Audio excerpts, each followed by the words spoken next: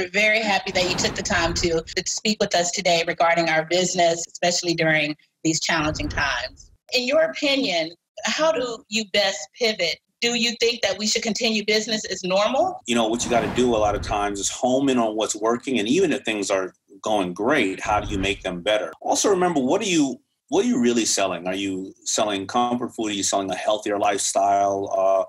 And home in on that. You know, a gym owner will sit there and they go, well, I'm selling memberships.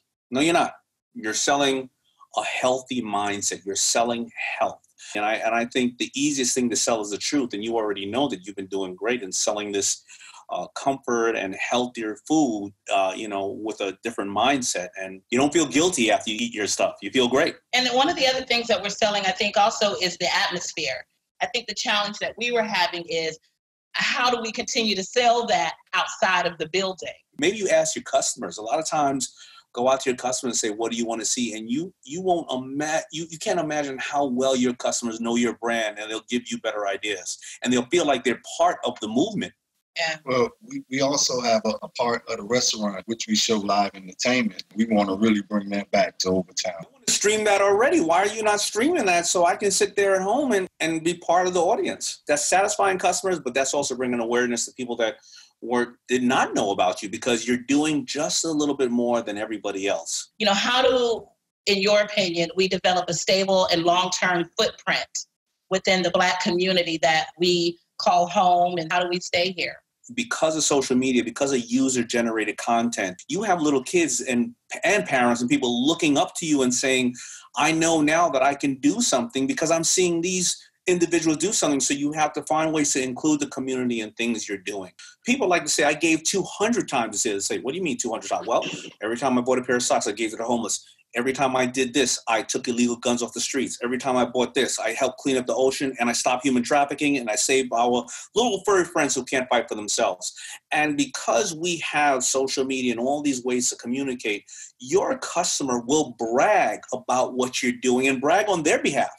They're going to be someplace at the water cooler on Zoom going, you know why I go here? Because this is what they do. And that is a great example of how to grow in the community. Don't be ashamed. People like to brag, right? They like to brag about when they see people doing things, and ask them to. And then you can also, of course, always share, listen, even if you're going to buy from us or not, here are some great organizations that you could help make a difference to. And it doesn't need to seem like it's always just in your best interest. People just want to know that you care. Absolutely. One thing we take a pride on about the restaurant is that it's just not a restaurant. It's like a Black hub. Businesses, startups, everybody coming here, and you never know who you're going to meet. So you can also network. It doesn't matter how old you are or what your demographics are. You'd be surprised to come in here and just start conversing because of the atmosphere. I want to think like I'm missing out on the party. If I don't get that food, or if I was eating this and it comforted me, but there would have been a healthier way to do this, then I'm missing out on the party. You know, people can have conversations with each other across the room, and it is just such a wonderful and beautiful hum that, you know, we definitely missed while the pandemic was in place. And that's all you need to do, is you need to start with just 2 people that love what you're doing, and then let's press the 4 and 10 and 20 and 50. But right now, you know, you just got to hold on through however long we're going through this, and make sure, though, you don't spread yourself too thin. You just got to over-deliver on those customers that miss you, you know? Absolutely. One of the things that we're also known for is attracting people who normally would not come into Overtown to dine. What are some better ways to do that? The messaging that we should probably put out to get more of those people over there and comfortable with dining with us. It's your communication, right? And everybody you speak to differently. You don't converse with your grandmother the same way you converse with your cousin.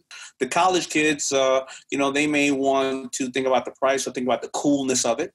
Right? The health conscious people think about the healthy aspect of it. And the people who can buy from any place they want, they may think, I just want to make sure it's hot and I don't got to leave and you're saving me time. So how do you have those conversations and get it out? You already got the truth, and that's the difference, right? You have a history of over-delivering and a unique selling proposition. You just got to find a way to present that to the ones, that you want to get to. And keep getting the messaging out. I think that's, like you said, that's the most important thing at this point.